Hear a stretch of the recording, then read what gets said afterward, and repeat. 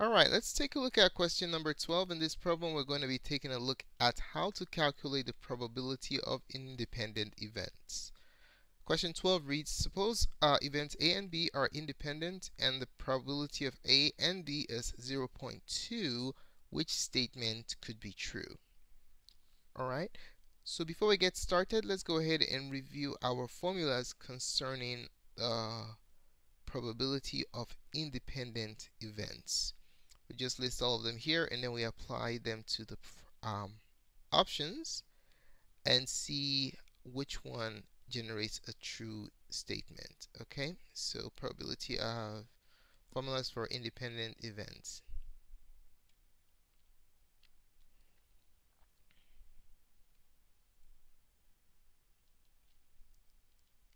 Okay, so first of all, probability of A and B, like what's given here, probability of A and B if they're independent events is simply the product of the individual probabilities. Probability of A or B is the sum of the individual probabilities, since we have independent events here. Probability of A given B is just simply probability of A. And then what do you think probability of B given A is going to be? Probability of B given A is just probability of B. And then we can also take advantage of these equations that we have here to rewrite the first equation. So probability of A and B is equal to probability of A times probability of B. But probability of A is the same thing as probability of A given B. So we can just change this as probability of A given B times probability of B. So what I did is let me show you what I did.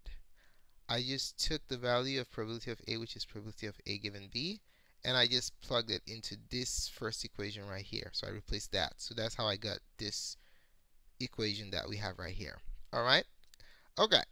So it looks like we have enough equations for to solve this problem. Okay, let's go ahead and do it. So we're going to check each one, okay? We're going to check each one option that we have here, and then we'll see which one is the correct equation, which will yield a true statement. So it's basically like a check, all right? So for option 1, we have probability of A is 0.4, probability of B is 0.3, and then probability of A or B is 0.5.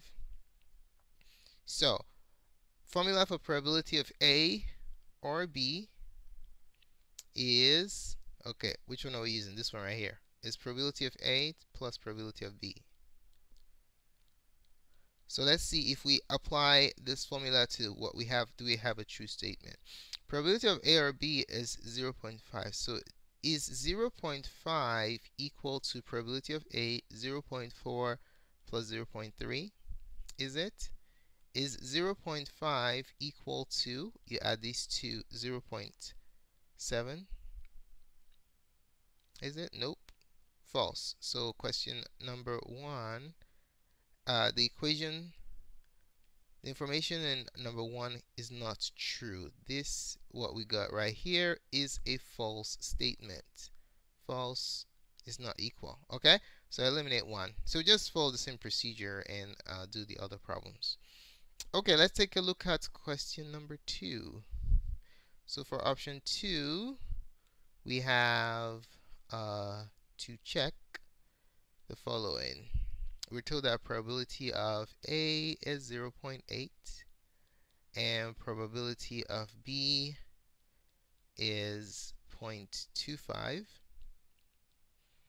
And then the equation that we have, well, we have this too, so we can use that. And then we also know that probability of A and B is equal to 0.2.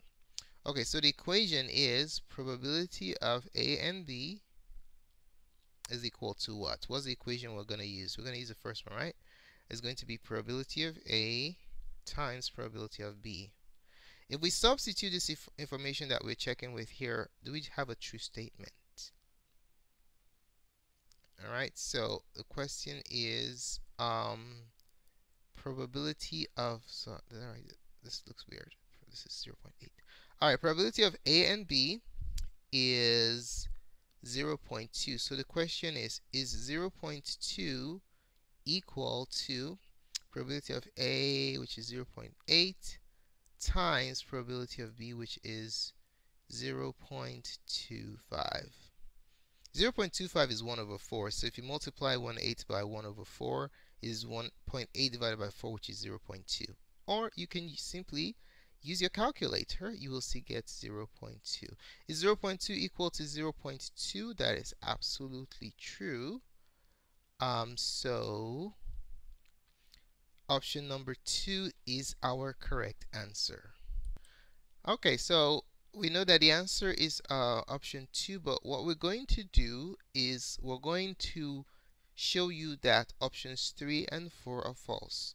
All right, so we never know what kind of question you're going to see on the Regents exam, so we want to cover all the bases so you have a good score. All right, so for 3, we're going to check probability of A given B is 0.2 and probability of B is 0.2. And we also know that which one are we going to use? Probability of A given B, probability of B. We want to use this equation right here, okay? So we also know that probability of A and B is what? 0.2. Okay, so the formula relating all of them is probability of A and B for independent events is probability of A given B, which is the same thing as probability of A times probability of B. Okay, so if we substitute, the question is 0.2, which is probability of A and B, is it equal to probability of A given B, 0.2, times probability of B, which is 0.2. So the question is 0.2, is it equal to 0.2 times 0.2, which is 0.04? Is it? Nope, that's a false statement, which helps us to see that option number 3 is not the correct answer.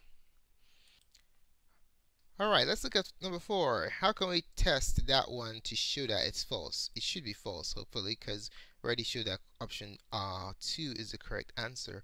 So for 4, we're told that probability of A is equal to 0.15, probability of B is 0.05.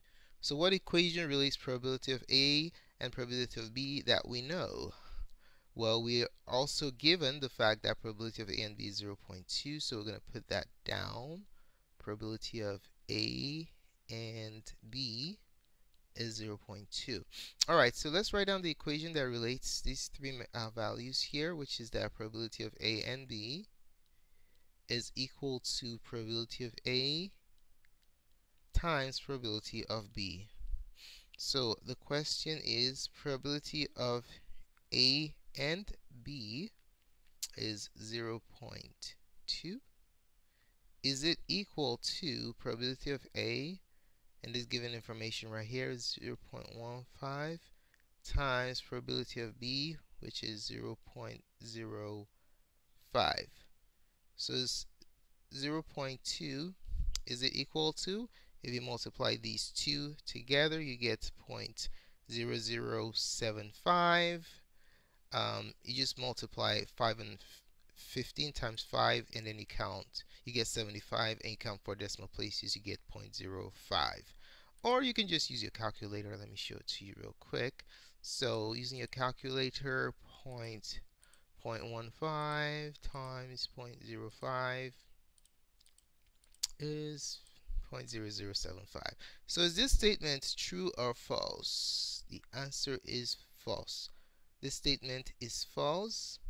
So that clearly helps us to see that option number 4 is incorrect. So we know for a certainty that statement 2 is true.